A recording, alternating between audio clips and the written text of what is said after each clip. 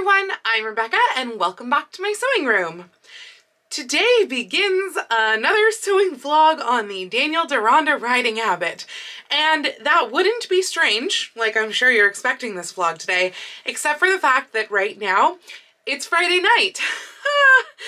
I know that normally I take these vlogs and go through Saturday night, but this week, kind of like last week, has sucked. And I've spent pretty much all of what would be my sewing time on the phone dealing with the awfulness that is State Farm insurance. Do not recommend. Anyway, so because of that, I have yet to do any progress whatsoever on Deronda since the end of the last video. So, if you remember at the end of the last video, I had successfully mocked up the sleeves and I was ready to cut out the sleeves from the wool so that I can then cut out the front panel of the skirt out of the remaining wool and actually put the skirt together. I know we did not get very far last week. So I still need to do that. As I said, I have not done anything at all. I haven't really even been in the sewing room. So I have a lot to do. This video will most assuredly go at least through Sunday because I do want to give you guys some actual content, and we'll see if maybe I'll switch it even a little past that as well. But the first thing is going to be the sleeves. Now, I mentioned in the last video that I was trying to decide whether I would do the sleeves in that attached cuff method like it showed in Prior Tire's book, where the cuff is literally cut in one and then it's just the underside of the cuff, which becomes the outer side of the cuff, that would be cut separately. But like basically this part of the sleeve and the inside of the cuff is all cut in one, and there'd be two seams and no seam around the bottom edge of the cuff. And I realized that's not right for this jacket, because you can see in pictures of this jacket with her cuff, there's not very good pictures of it, but you can see there's only one seam. And really it's not a seam, it's like petals overlapping, but there's no seam on the other side of the cuff. So that method does not work for this, which is good because that means that my sleeve is going to be 3.5 inches or so shorter, which means that I have a longer length for the skirt. So honestly, that's a good thing. By cutting the cuff separately, I can cut it out of smaller scraps bits of fabric. So that's the first thing I'm going to do. I have the bodice here with the sleeve mock-up still attached. I'm going to undo the sleeve mock-up from here and cut off the cuff. I already made a note to this where the line is that it's going to be cut, which is basically, it's the fold line that I had on the cuff plus a 1/2 inch for seam allowance. So I'm going to cut it on that marked line, and that will be it on the cuff bit, and then I can undo these two seams of the sleeve and then cut out my two pieces of each type, you know, upper, lower sleeve. I can cut out the 4 sleeve pieces out of the wool and then also cut out sleeve pieces, hopefully, out of more sateen. I mentioned it in my last video and I have not yet checked, but I don't know if I have any more cotton sateen and I don't want to waste time on a trip to Joann's. So if I don't have cotton sateen, the other sleeve lining is going to be muslin. And you know what? I probably will forget that one is one and one is the other eventually, because muslin and sateen, they're the same weight. It's just that sateen is a lot smoother.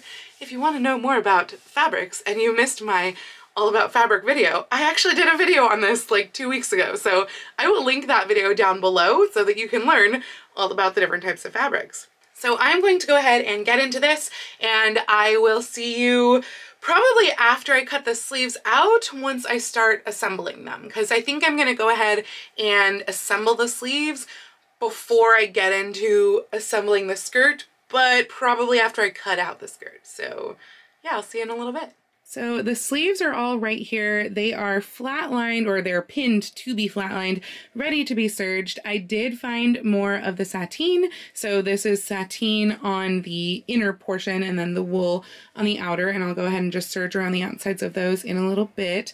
but I have also been working on the front panel of the skirt. It's actually not going to be that much shorter, I think. I got this to like 58.5 inches long, something like that. So we're, you know, close-ish, and I didn't even measure what the diagonal is that I'm working on, but what's going on here is that this bit here is going to come down and make up that part down here coming off of here. It's not going to be nearly as wide as like sizing this up to scale of what the waist is, but this is what I can do with the fabric that I have. So there we go. I'm going to go ahead, sew that on, and then I will have a front panel ready to go. So it is now 2 in the morning, but we have a front piece with its little extensions. They're not much, but they're something.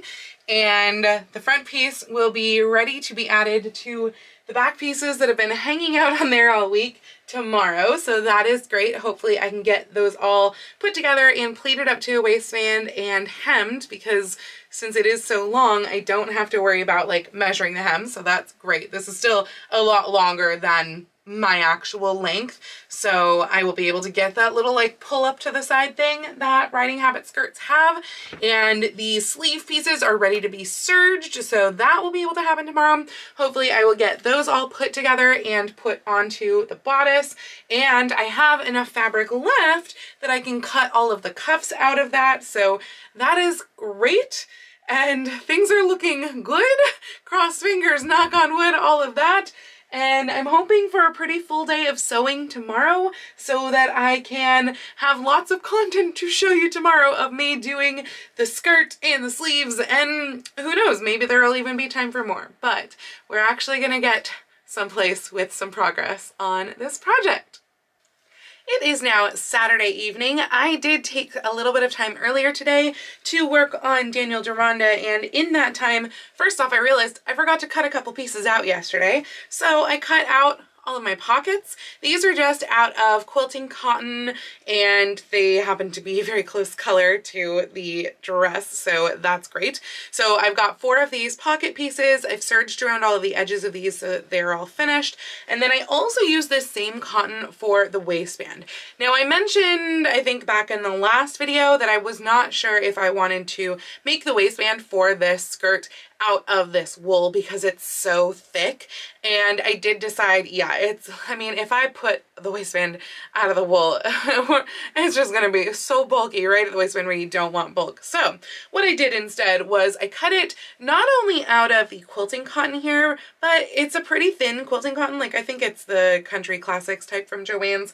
It's just pretty thin, and so I decided that I would back it with organdy, because the organdy will give it a lot more of the structure, but it'll still be super, super thin and lightweight, but it will give me kind of more of like an interfaced type structure, so that'll be really good. So this is a 4-inch strip, and it is the length of the width of the green fabric, so I think it was like 44 inches. That should be just fine. That'll give me enough where I can have like a little tab overlap, which is what I prefer when I'm making my waistbands. And I've just serged around the edges so that I can combine these 2 pieces together. So that is the waistband done. And then I also, speaking of serging, went and did all of the serging around all of the sleeve pieces. So those are now all good to go. They've been pressed and everything. And now for the sleeves, I'm going to go ahead and take, you know, the proper 2 pieces of the sleeve together and combine them into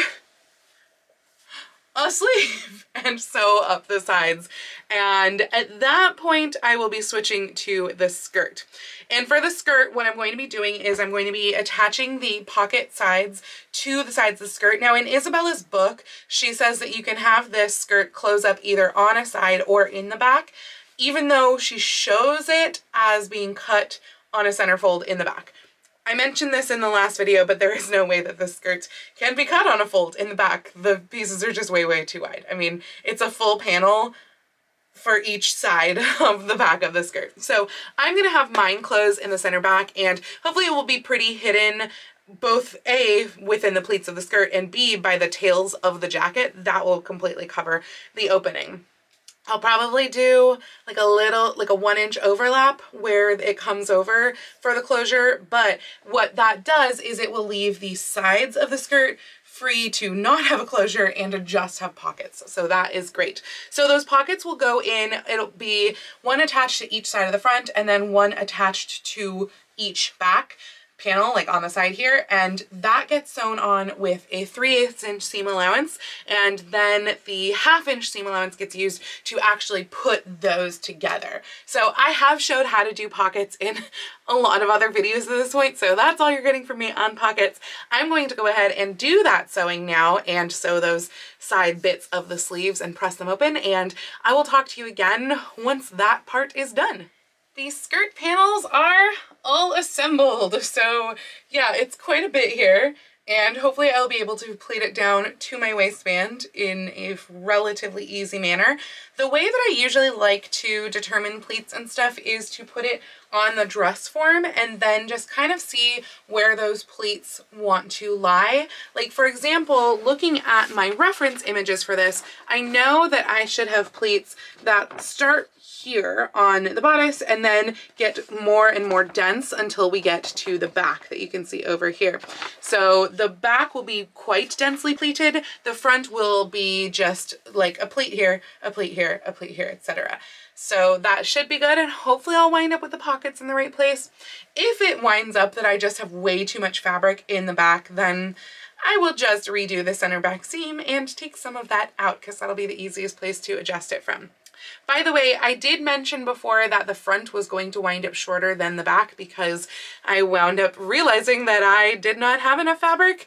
That may have been in the last video that I mentioned that, so I apologize if the story doesn't necessarily track from one video to another. Hopefully you've seen the last one.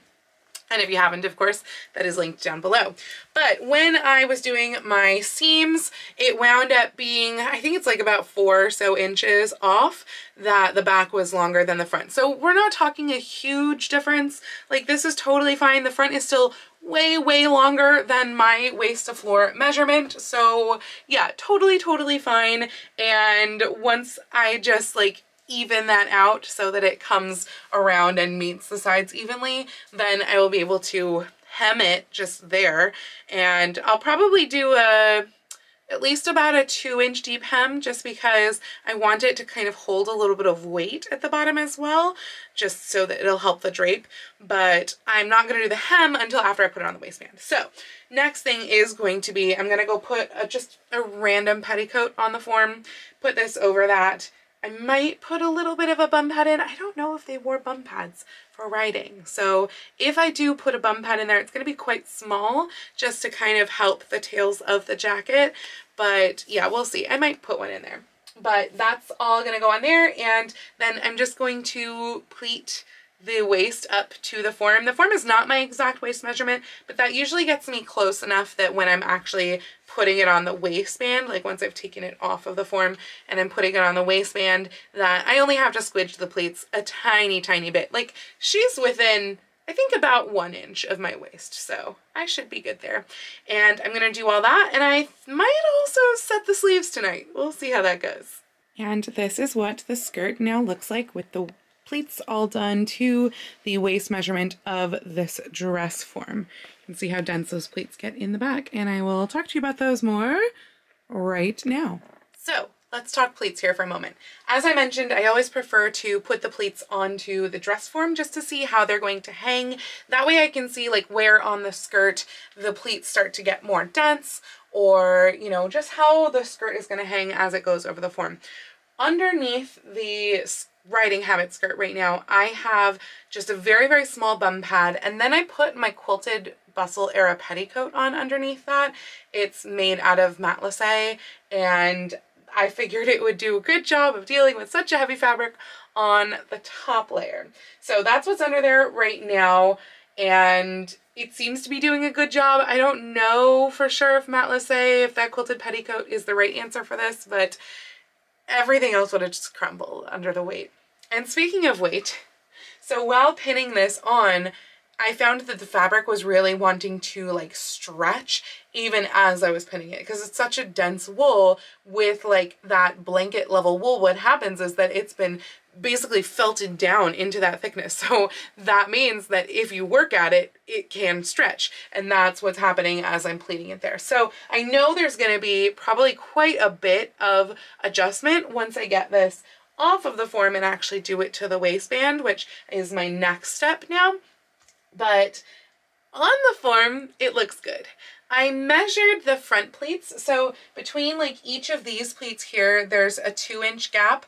I did not measure the depth of the pleat, I just measured the distance between each of those pleats, and then the back pleats are completely eyeballed. The only thing that I did with the back is that like there's the pleat where the pocket slit is, which is just about at the side seam, and then there's one more pleat past that, which is 2 inches past, and then there's one pleat that is like, I don't know, like 1 1/4 inches. I didn't measure it, but I eyeballed it so that it was the same on each side, a little bit larger. And then that pleat though may get smaller, like it may get more deep, because as I put it onto the waistband, I will probably find that it needs to get deeper.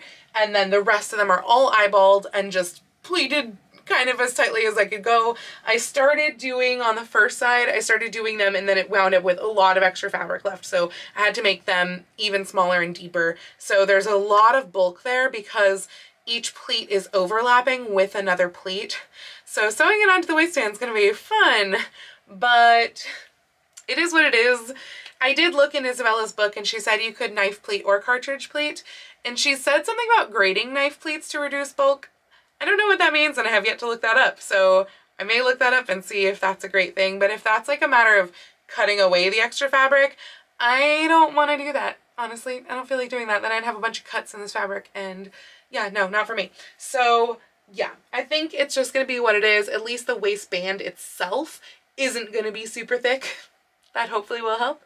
And then the one other thing that I noticed is when I was checking the distance of the very front pleats here, I actually put the bodice onto the form, and the bodice I feel like was looking long. Now granted, this has a shorter waist, or is shorter waisted than I am, so it has a shorter torso than I have.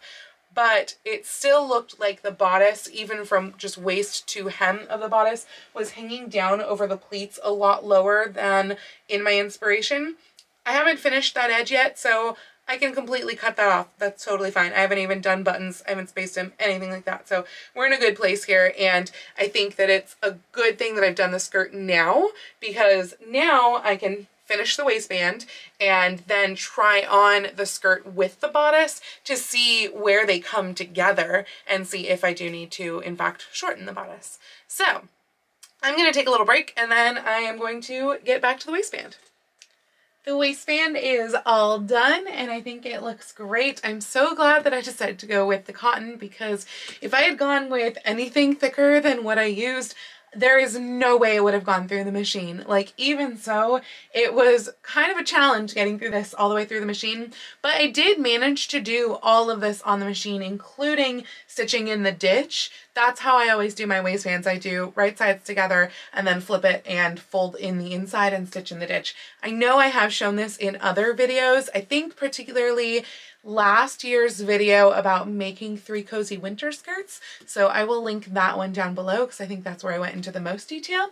But yeah, waistband is all done and by machine. So it will need hooks and bars on the waist. And then the other thing that I did was that I leveled where it was uneven on the hem. So it is now even all the way around, or rather, I mean, it's a lot longer in the back, but the sides where they meet are even.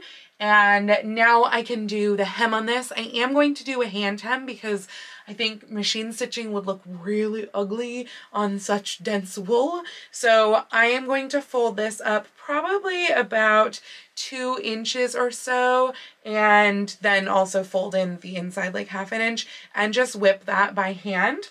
And then I will have to figure out how it is that I like do the mechanism of actually pulling this up and keeping it so that, you know, it's not stepped on when it's walked, especially for something so heavy. I'm really not sure exactly how that will work, and it does not say in Isabella's book. So Yeah, I will have to figure that out. That won't be in this video thing though, that will be later. But my next thing tonight is that I am going to set the sleeves in the bodice. That way I can put the bodice on the dress form and it will have sleeves. Doesn't have, you know, the collar or anything yet, but the horsehair canvas actually did arrive. This is the horsehair canvas in here. So that looks like this. I'm hoping that it's like the right stuff because it feels really lightweight. So we'll see how that goes. But yeah, this is the sew-in interfacing horsehair canvas. And this is what will be inside the collar facing. So I think that because the wool is already so like hefty, I think this will be okay, but we'll see. That, however, will be also a next video thing because this video is going to be about the sleeves and finishing the hem. We'll see if I get to cuffs. I don't know that I will because it is now, I guess, Sunday morning, technically at 1:20 in the morning, and I don't know how much time I'm going to have to sew tomorrow today. And we're going to cut this video off after Sunday. So pretty good progress though for Saturday. I'm very happy so far, and I'm going to go set those sleeves in. No sleeveless! Now granted, I'm not wearing the corset or anything like that, and I'm wearing a dress with 3/4 sleeves under, so it's a little bulky inside the sleeve, but oh my gosh, that was like the nicest, calmest that I've ever fit in a fitted sleeve ever. I'm really glad that I didn't take anything more out of the mock-up that you would have seen in the last video, because in that mock-up there was still like a little bit of ease, and I did do an ease stitch in here, but the ease stitch, just pulling it up a little bit, it wound up making it totally fitted. I mean, you can't see like any gathering whatsoever in the sleeve heads, so I'm super, super happy with how those fit in. They really are fantastic. If I wasn't wearing the bulky dress underneath, I think it would be perfect, because right now the dress is all stuck right here. But yeah, I'm super pleased with how that fit in. I maybe hopefully can do cuffs tomorrow because this went so easily that I'm actually gonna go to bed right now, and maybe I'll be able to wake up early enough to work more on all of this. But yeah, I'm just like shocked at how easily these went in. It was like so easy. I mean, I just did that E-stitch, pinned it in place with all of the marks that I had put on from the mock-up, and sewed it on the machine while listening to a Samantha American Girl audiobook on YouTube, and that was it. So yeah, very, very exciting. By the way, that was your hint for the next project. The coat, the red coat that I mentioned before, that's getting pushed back a project, and I found the wool for Samantha's cloak. So Samantha's cloak is going to be the next project after Daniel Deronda is finished. It's going to be really hard for me to push through and finish Daniel Deronda because of how excited I am about the Samantha cloak project. But yeah, and if you saw my post on Instagram from, by the time you're seeing this, like a week and a half ago, you already know about the Samantha cloak. So do follow me on Instagram if you want to actually learn about things in real time. That's at Lady Rebecca Fashions. Anyway, this is going to be it for me for tonight. Tomorrow I will be back with the hem of the skirt and hopefully sleeve cuffs. So I know that from here it doesn't really look any different from when you saw it yesterday, but the skirt is now hemmed, so that is good. I'm glad that that's done. I did it all by hand, so it did take a while, and that is all I wound up having time to do today.